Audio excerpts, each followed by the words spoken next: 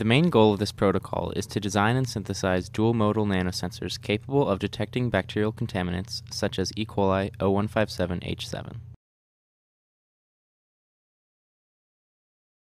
Magnetofluorescent nanosensors are synthesized by functionalizing iron oxide nanoparticles via a two-step procedure. First, targeting antibodies are conjugated to the surface of the nanoparticle. Then, fluorescent dye is loaded into its coating. The pairing of these modalities allows for rapid and sensitive detection of bacterial contaminants in both low and highly concentrated solutions.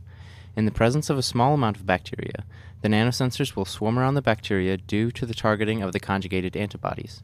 This swarming alters the interactions of the nanosensor's magnetic core with the surrounding water protons, allowing for sensitive detection of changes in magnetic relaxation values.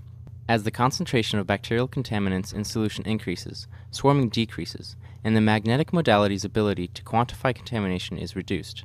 However, as the bacterial concentration increases, so does the fluorescence emission of the bound nanosensors. It is for this reason that the pairing of magnetic and fluorescent modalities is important. The combination has allowed for the detection of as little as one colony-forming unit of E. coli O157 H7 within minutes.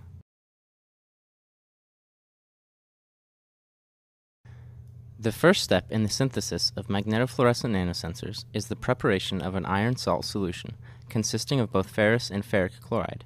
The iron will provide the nanosensors with a magnetic core which allows for its adaptability to magnetic relaxation platforms.